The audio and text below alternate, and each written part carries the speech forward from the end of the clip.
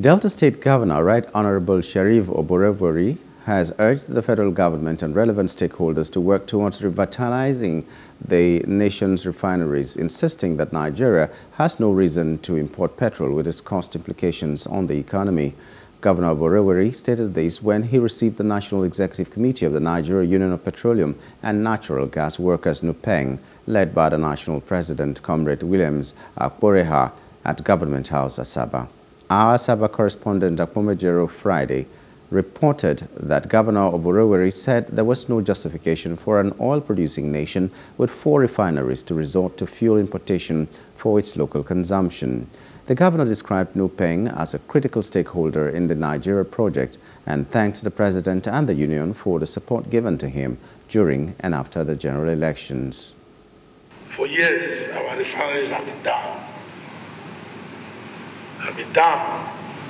But I can see that nobody talks about how we can put our refinery to use.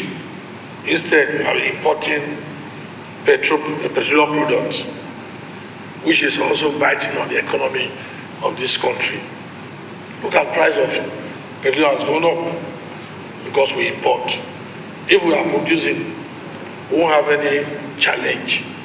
And it's a very serious issue. Very, very serious. We know that Delta State is an economic state. And there are a lot of investment here that need to be put in place, probably which were not harnessed by the past regime, but which I want to believe you have responsibility right now to also look into. We will appeal to your Excellency that you continue to create the enabling environment, for investors, to troop into the state and help us develop the state.